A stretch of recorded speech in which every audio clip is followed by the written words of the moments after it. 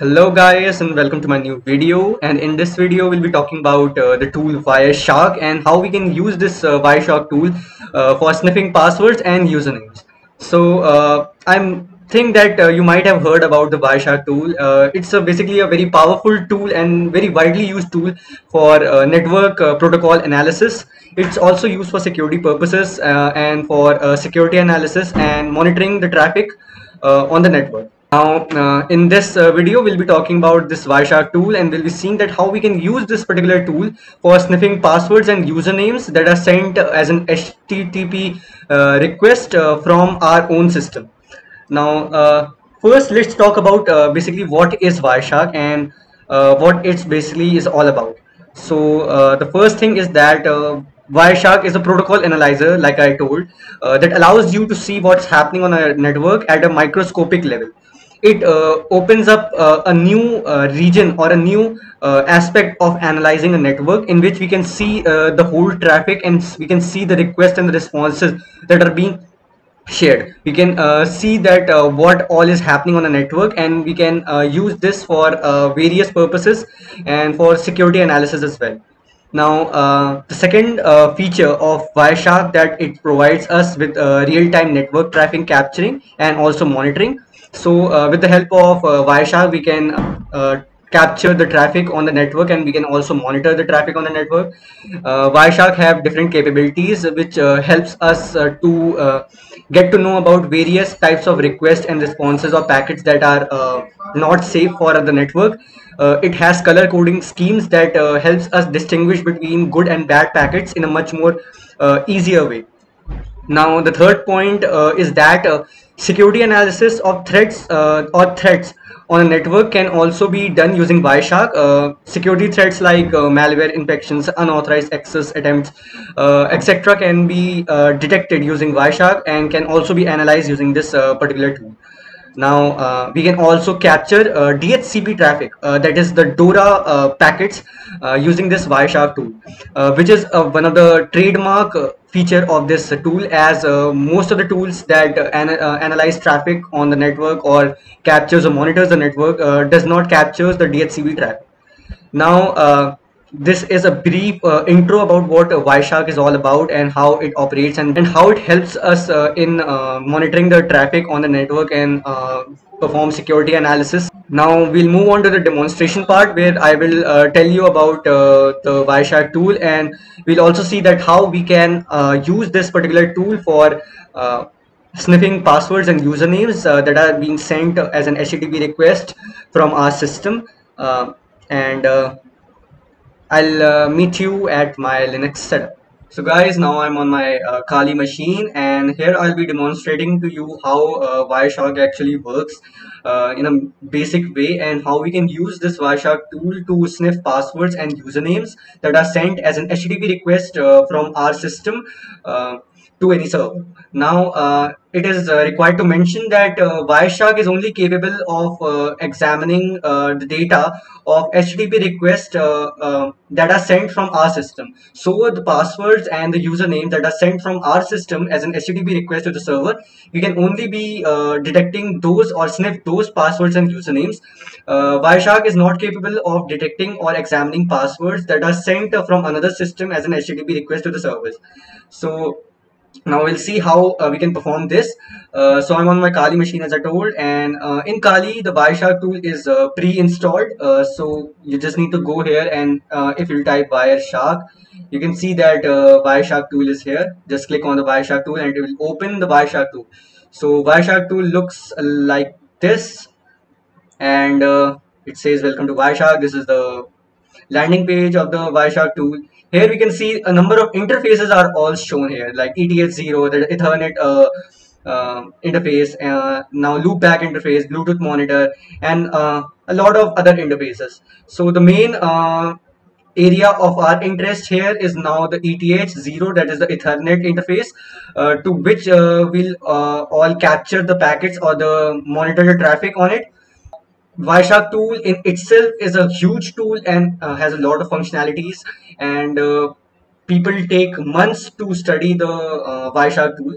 So now I'll explain how Wireshark tool works. by showing you how we can sniff passwords and usernames that are sent as an HTTP request from our system.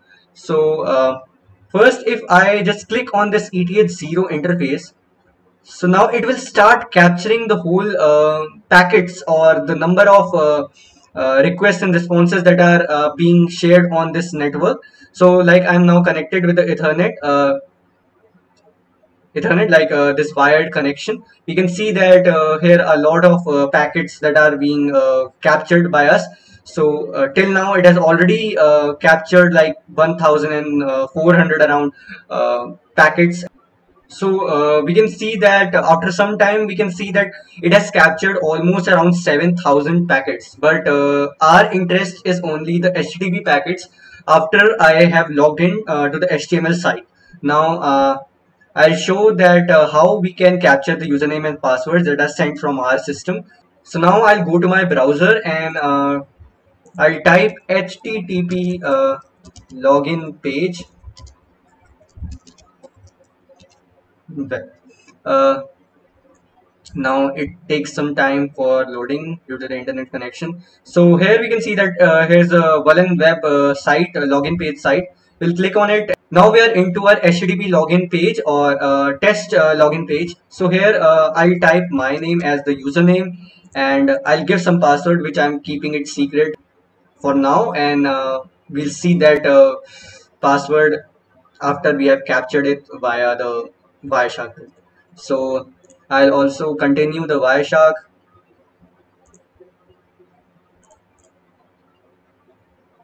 So now it has again started capturing all the packets and monitoring the network. So now I'll give it a password here.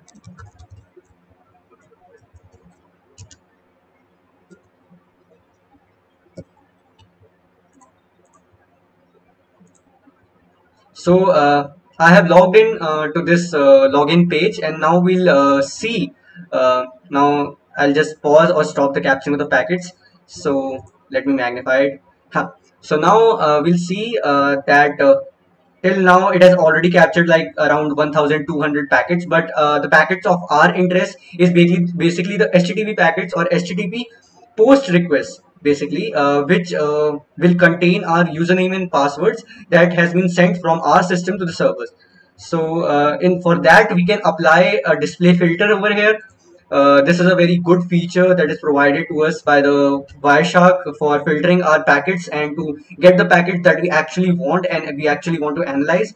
So I'll just type here HTTP, and if I hit enter, we can see that these are the HTTP packets that this Wireshark tool has captured. So here we can see that there are a number of HTTP packets like this, the login.php, get packet, and other packets. But the packets that we want to see are the post requests. So we'll modify our filter as HTTP request method post. And if we hit enter, we can see that after we have applied the filter of HTTP request dot method equal post, we have one packet that is matching this filter.